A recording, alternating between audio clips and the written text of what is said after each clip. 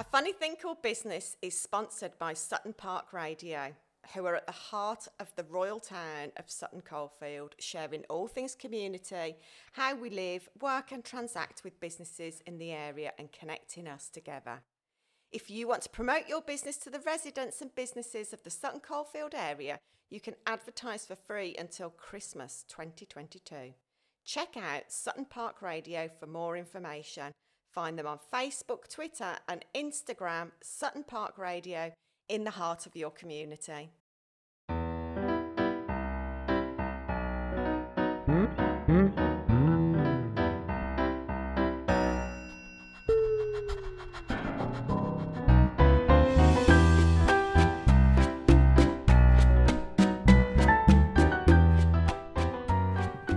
Welcome to A Funny Thing Called Business, for business owners with over 30 years collective experience under our belts, share the capers and triumphs of running a small business and how we now avoid perilous customer chaos and pitfalls.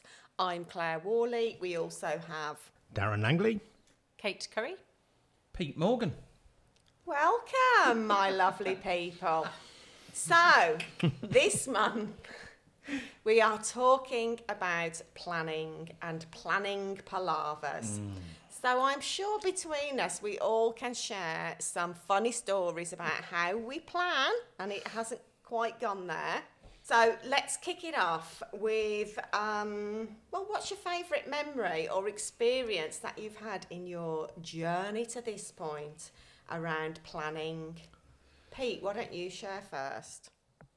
Well, the one that always comes to mind is, because as well as doing podcast stuff, I do media training, and I'd agreed to do some media training, and we said, yeah, okay, it's going to be the 6th of April. That's when we're going to do it. Really big session. We'll really get into it. It was going to need a bit of work to do on my part, but yeah, 6th of April, that's when we're going to do it.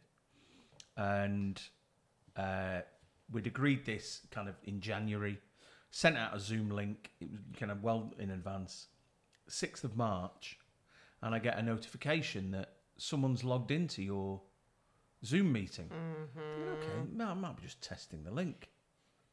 Let me just check the emails that we've sent. No, we'd agreed the 6th of March, not the 6th of April at all. So... and my heart's going now just thinking about it. So I log on to this Zoom call to be greeted by this team. Oh, that's horrifying. And it is. I distinctly remember sweating. Yeah. Oh. Of, okay. And that's all I could think was just, okay, I can do. And I kind of... Oh, I'm sweating now just listening. I can feel the So heat. I started kind of going through the spiel, the introduction and talking about it, whilst feverishly kind of looking at my other folders thinking, okay, I can get some assets up and I can, show this and do this kind of thing. And after about 10, 15 minutes, I had to kind of say, listen, I'm really, really sorry. And this is the thing. I had the chance to come clean. Yeah. But no, I didn't.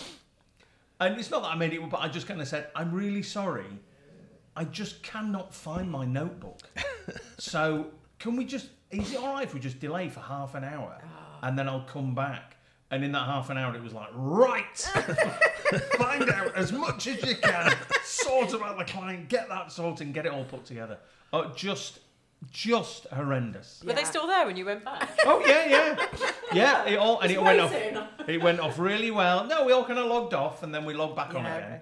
And it all went really well. But even now, it's one of those that I'll wake up at like 3 a.m. in a cold sweat thinking about it. So that's What was the feedback like? It was such a professional presentation by Pete. Well done.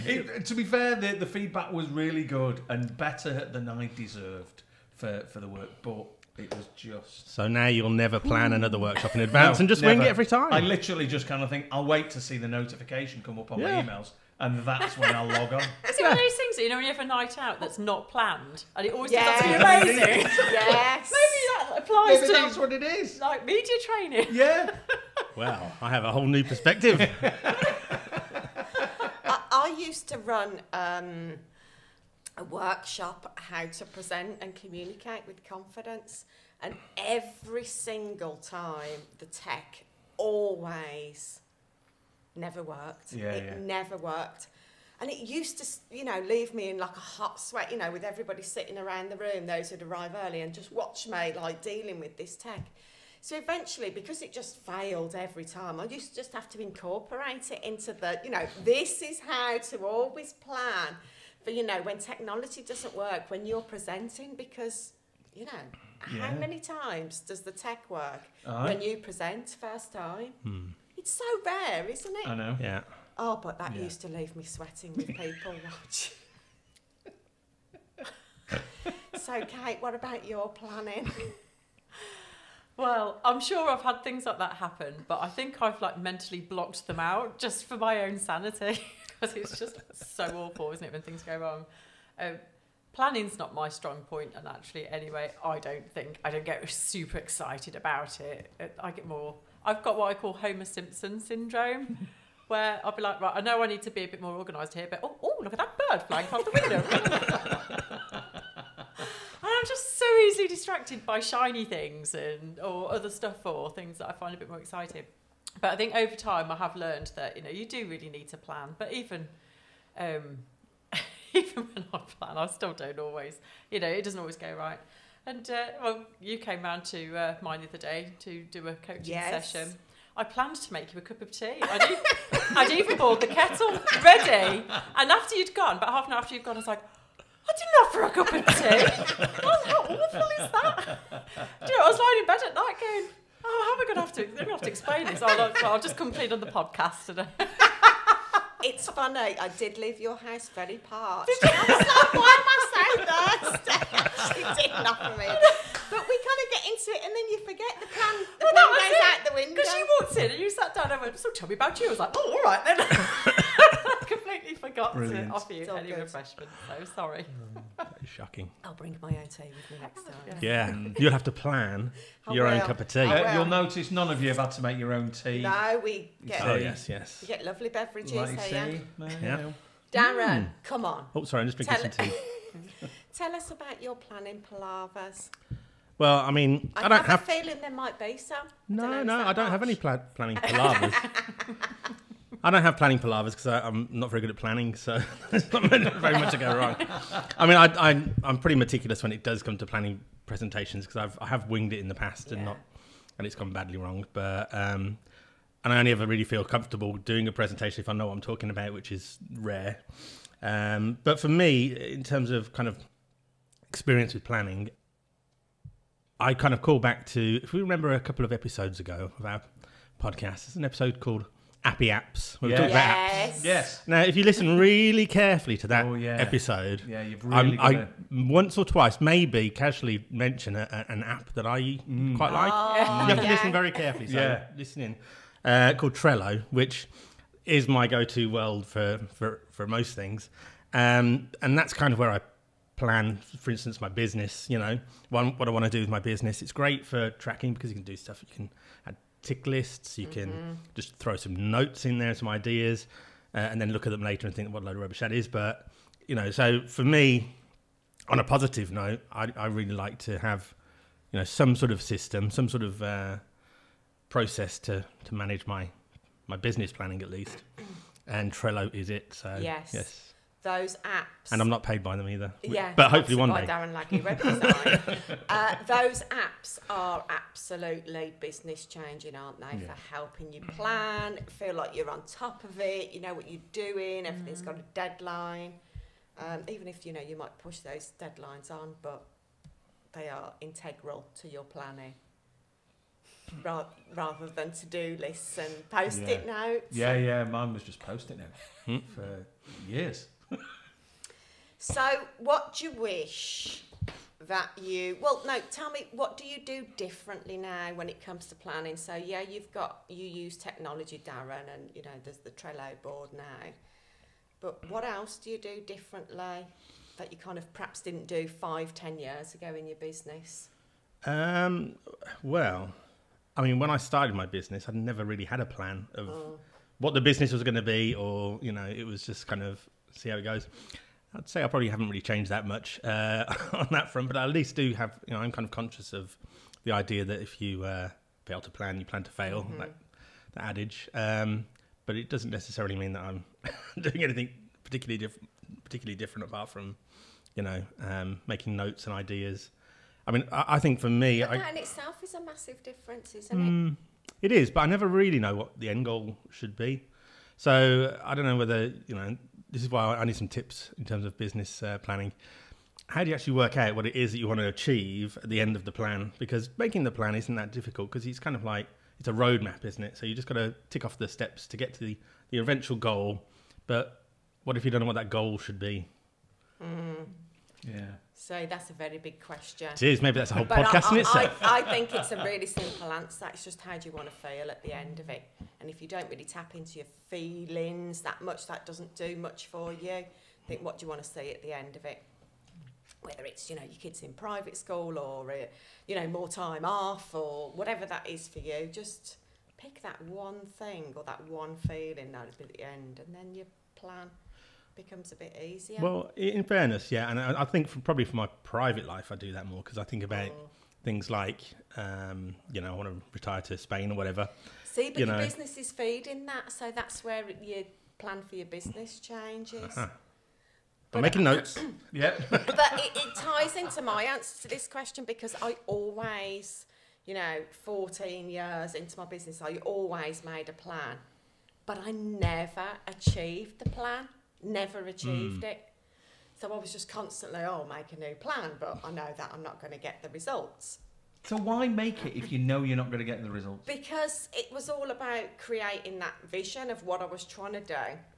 But what I've done differently now to make the plan and achieve the plan is, you know, I worked with a coach who taught me how to create the right strategies and the right mindset around achieving that plan, rather than just, we'll see what happens. And what I do differently now is check into that plan every day, every week, every month, and always check, is this step I'm going to take? And this is on your Trello board, right? It's on my Asana board, sponsored by Metaphor.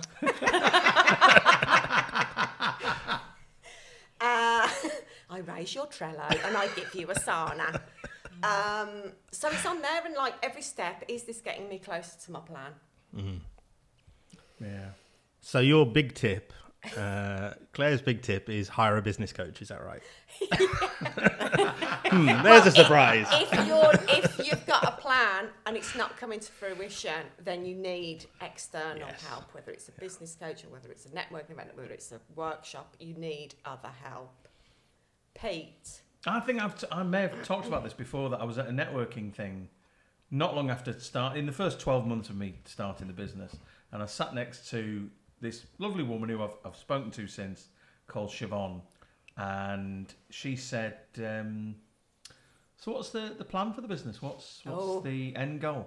God, that's such a big question. And no one had ever asked me that before, and I was like, podcast? I've lost my notebook. I'll be back in half an hour. Okay. It was just all I could kind of go podcasts. I don't know what do you mean? And she was like, so is the aim to kind of franchise it? Are you just she was a build business it coach, and wasn't she? No, she wasn't. Well, no, she's not. She's a property investor coach, so helps you get into. Coach.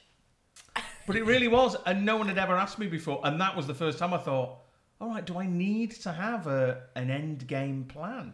I'm barely started. And I think in the past 12 months, it's been the first time I've thought, okay, what is the ultimate aim of the business, the ultimate goal of the business? But before then, no, just, you know. But what's changed since then is kind of like what Darren said, it's bringing in tools to help you do it. Because in the early days, it was just in my head. It was all in my head, and that was fine. So I knew what was going on. And then it was the natural progression to post-it notes, So my office looked like some kind of child's craft area with lots of markers and paper and things cut out and ripped up and, you know, different post-it notes, different coloured post-it notes. And then it was finding the thing, and, you know, you keep your Trello, you keep your Asana, I'll go with Evernote all day long. Thanks very much, everybody. So that's what I use now, and since the last episode, I'm kind of using some freelancers as well, and it's been good to kind of share it with them of, right, this is where we are with this. And this is the plan. That's the plan, yeah. Beautiful. So. Kate, what do you do differently? Well, I've done a couple of like growth program courses, and they've been like, I'm sort of talking just now about very small plans, like trying to make a cup of tea for somebody. But planning can go all the way up to, as we've just been talking about, what's your end game, and you know, where are you aiming at in 10 or 15 years time? And one of the things I was always taught is you really have to start with the end in mind. So otherwise, how can you know what's in your plan? How are you going to get there? And one of the exercises they told us to do, which was really interesting, is to sort of paint a vision of what the business looks like. And they were saying, even, right, what colour have you painted your skirting boards in your office?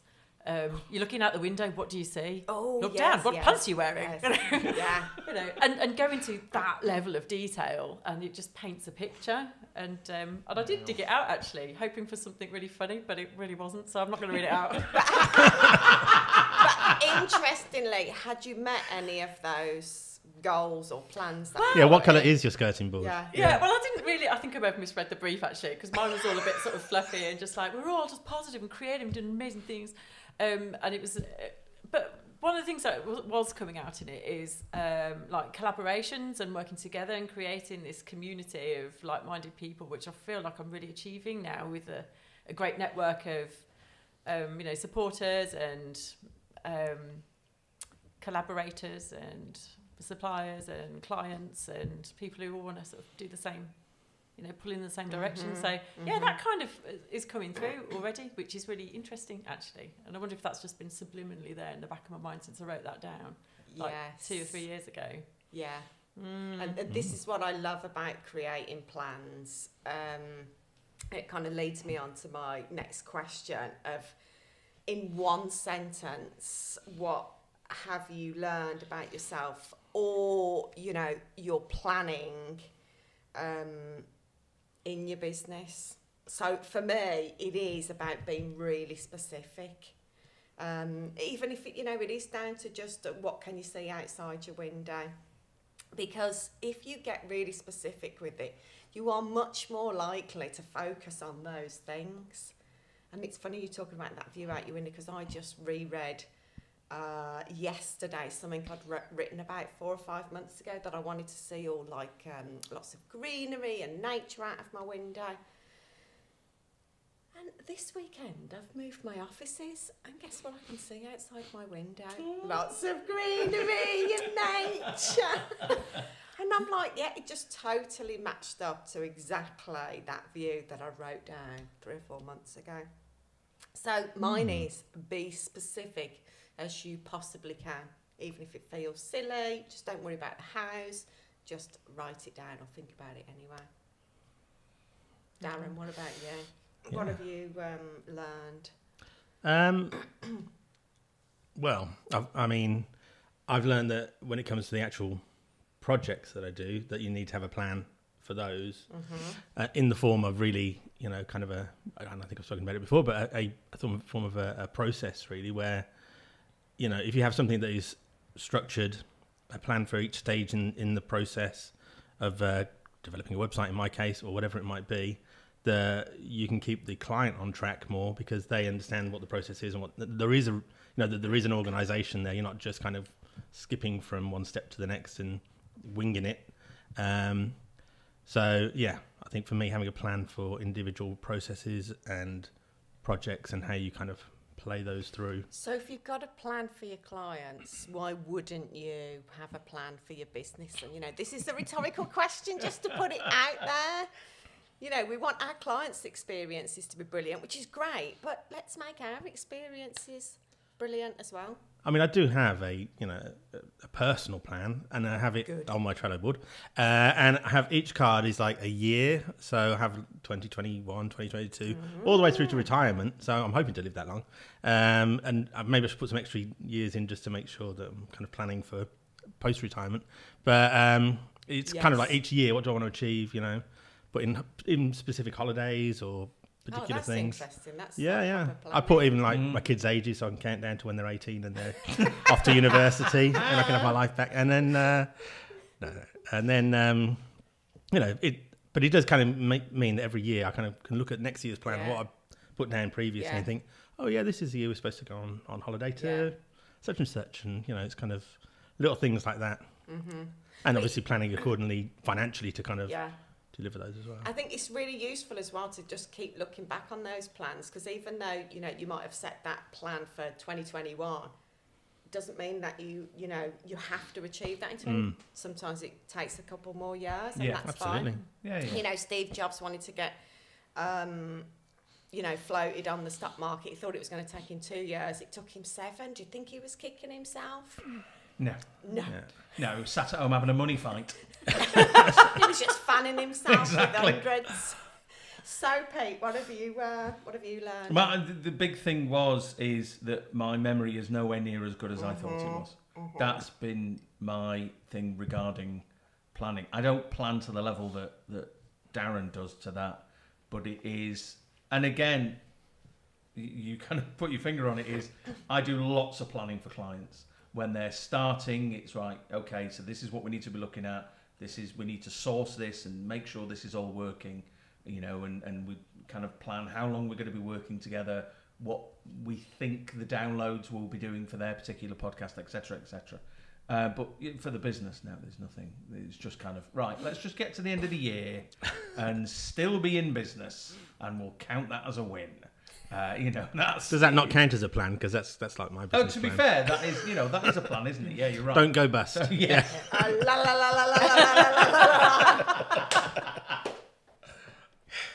Kate. My learnings is that planning is absolutely essential if you want to grow your business. Whether you like it. That's a good answer. You see, I'm not saying it's not essential. I'm just saying I don't do it. So it is absolutely essential. And if you take your eye off the ball with which I feel like I do frequently, but if I do take my eye off the ball, I'm like, well, what's my next decision going to be? And it's impossible to make the right choices because. How do you know where you're going next and what your next steps should be? So you've got to keep it at the forefront of your mind. So my learnings are, don't be a magpie, don't keep going after shiny things, and make sure that you always focused on your end goal. Because I definitely don't want to be like a 85-year-old graphic designer still trying to. Do you want me to make it all funky for you?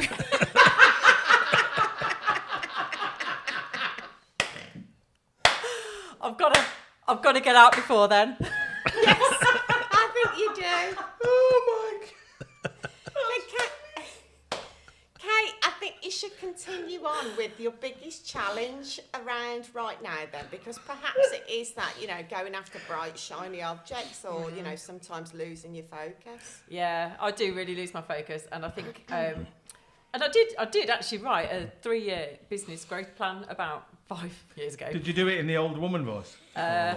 Or No. did you do it in the posh woman voice? Well, I was trying to, yeah. Just raise my game a little bit.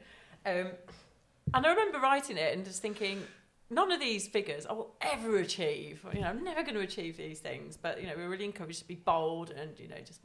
And actually, I think my figures for year 2, I think I might actually be achieving them now, which is, as we were saying earlier, it's better sort of late than never. So it's good to be bold, because if I hadn't done that and if I'd been a bit more realistic, maybe I wouldn't be doing quite so well with it now. So, so those are my learnings. So that's quite a rambling answer, isn't it? No, it was a really good answer. It was top of the class answer, I think.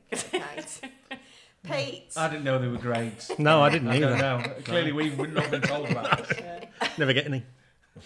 Pete, what's your biggest challenge with planning? I think it's doing it. It's because the mental block I have, which I mentioned earlier on, is it's things.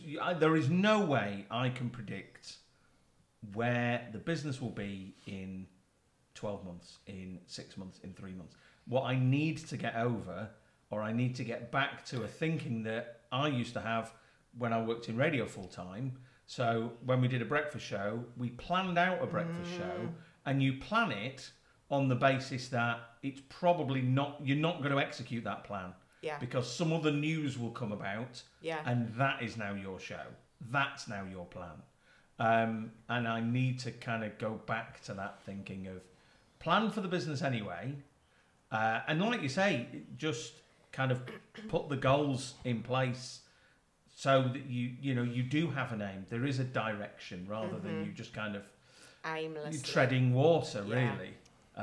So it's kind of getting back to that way of thinking of make the plan anyway, even though you know it's not likely to not happen. Not because not in that failing way. Yeah, but it could just be you don't know what the. So if I'd have made a plan before the pandemic, it would have maybe kind of double the number of clients that I got, or kind of but the business has grown exponentially over the past 18 months, and there's no way I could have predicted it. So in some ways it's exceeded any kind of plan I would have made, but it's kind of doing the next plan now. Yeah. Is that teaching you that not planning works then?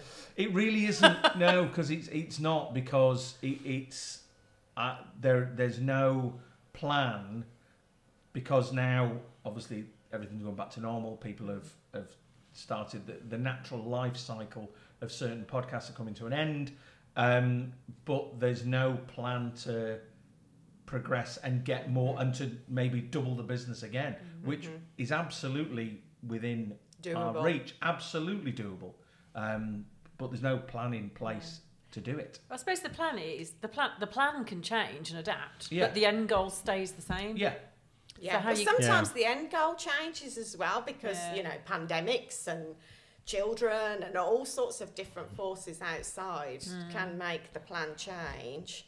But you just tweaking and adapting along the way, I think, with the plan. That's why the checking in with it. What about you, Darren? Well, I think it's interesting, what you're saying there, because I think the flexibility of a plan is really important. That it's not written in stone. Maybe it's just written in Trello.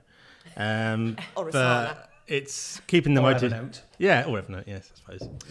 But it's keeping the motivation, isn't it? So, having the flexibility, but then not kind of chopping and changing your mind all the time, which is kind of where I struggle a little bit, because some, as I say, in terms of like the end goal for my business, some days I want world domination, and the next day I just want a lifestyle business that, take some time off. So, it's having the flexibility is good to a point, but I think it's kind of having the motivation to stay focused on the plan, and that it still excites you. Because if the end goal or changes in terms of, if you lose interest in it, if you think, I don't want world domination anymore, I just want to sit and do a bit of web design here and there, then obviously it's kind of keeping track of what it is that you actually want to do, and where your motivation lies. But I think we all have those cycles in business as well, don't we? Where every other week, world same as domination, and then perhaps I just want to chill. One of my challenges has been staying in faith that everything is going to work out just as I plan it to. Yeah, that's it. Yeah. But it always does. But sometimes it just takes longer than others. Yeah. And sometimes when that period of time goes on, I'm like, oh, I've not met that goal yet. I've not, that's when I can feel those niggles start to come in. But I've got strategies to help deal with those. But that is definitely one of my biggest challenges, staying in faith that all is working out exactly. Because that's where it kind of dips in your motivation if you start to see some negativity creep in there. Yeah. Okay, so let's lift the topic a little bit. Let's talk about some silver linings. And can I share first? So, what about silver linings when it comes to planning? And I have to say, Pete has just exacerbated this silver lining this morning, because my positives from planning is all about stationery. if I plan more, I get to buy more journals, more felt tip pens, sparkly pens, highlighters. I just get to increase my stationery and all the different beautiful stuff I can have on my desk, and that surrounds me to help me plan. I know there are so many stationery geeks, though. I know, perhaps not in this room. No. I'm getting from body language. I love a good pen and a good journal. Yeah, love them. Well, see, Pete, this is your encouragement then for planning. I know. You get to use this stuff on a daily basis, and look at it. So, Kate, what are your silver linings? Can you beat my stationery? Well, I'm not a natural planner, but my silver lining is I do have people around me that are. So that really helps me. My goal is to be 10% Clare. And if I can be 10% Clare, I'll have nailed it. Have you got a plan for that? Yeah. Well, I'm working on it. Buy some more journals. Need a new journal for that, new pens. Give me a stationery shopping list. I'll go and buy 10% of it. Yeah. So, Darren, what are your silver linings? Well, my silver linings really, I suppose, is kind of the reverse of what I was saying about motivation, where your motivation wanes and all that kind of stuff. The silver lining is when you have a plan and you're feeling a bit in a dip, you can look at that plan and go, oh, yes, that's what I was supposed to be doing. That keeps me on track. And what is the end goal again? Because I've forgotten. Oh, yeah, that's it. And it's like, and then you kind of feel that motivation. Yeah, and I achieved that, and I achieved that from it. So when I'm looking at my personal plan and I see I'm going on holiday next year, I think, yeah, great, that's, So having I'd have forgotten about it otherwise, So having a plan gives you something to kind of refer back to and remind yourself why it is that you're doing what you're doing when you're kind of feeling at a bit of a low ebb. Yeah. And what the end goal is. So good. Yeah. Pete. I think my silver lining is, as it stands at the moment, not necessarily going forward, is the fact that I've been quite lucky by not planning so like a couple of things that we've said. This one makes me very nervous. This answer makes me very nervous, Pete. But like Kate said, do you think that's maybe the tip is not to plan? I don't think that is. I think that I should plan, but as it stands at the moment, my silver lining is I've been very lucky when I've not planned. You know why it is that you haven't planned? It's because you use Evernote and not Trello. Right. Outside. Right now. So I think that's probably the silver lining. And also, I know we've all joked about it, but that there are so many things out there for free that you can use and, that are online that you can do that. And Evernote's slightly cheaper than Trello and Asana. So I honestly don't know, to be honest, but I think that is a definite silver lining for everyone of the breadth of stuff that's available to use. Yeah, and I think it's interesting as well, your business was, I don't know what the right word in here is, Failing. No, it was well positioned during the pandemic. Absolutely. Because, that was, it's a platform where people could use it, remotely. There were businesses that if they didn't have a plan during that pandemic, that was not good. No.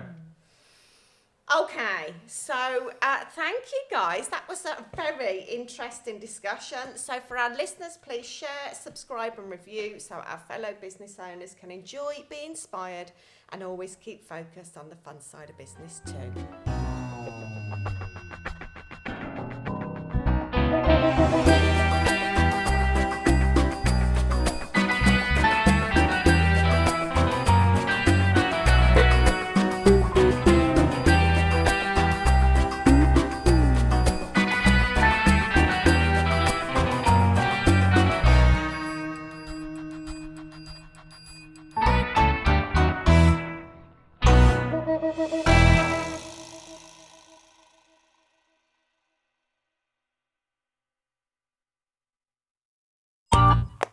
This has been a Monkey Pants Productions podcast.